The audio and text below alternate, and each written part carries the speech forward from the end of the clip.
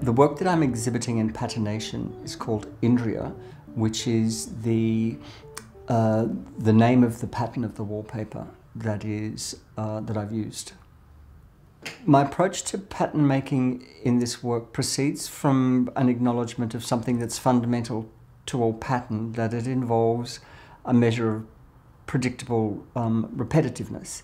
Pattern occurs only as a consequence of the repetition of something at a predictable sequence, and for this work I've used the continuity of the pattern of the Indriya wallpaper and across the surface. However, the background colour of the wallpaper varies from roll to roll, and this allows for the construction of secondary and tertiary narratives in an image that otherwise would be a relatively simple one. The idea behind this work, in one sense, is linked to the site. So it contains 4 copies of classical sculptures. Castor and Pollux are 2 very good friends, and then a statue of Neptune or Poseidon, and of the 3rd statue is of a wounded Amazon. For this work, I've cut these classical statues at quite a large size, and by removing them it leaves a void in which the background wall is visible. So the sections where the statues have been painted white, and the positive has been dislocated to the outside. So because wallpaper is so intrinsically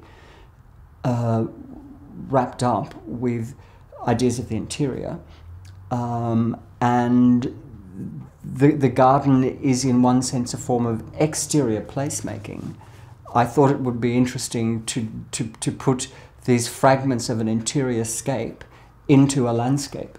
So the 2 of the statues at a reduced size are located in the garden.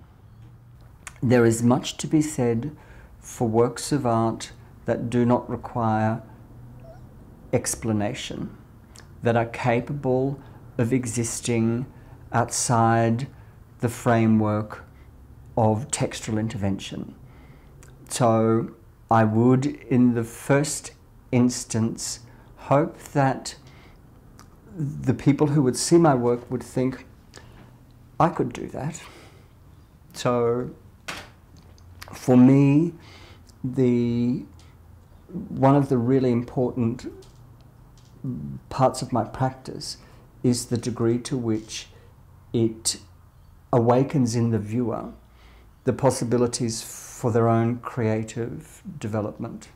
So I'm thrilled at the idea that someone might do this at home themselves.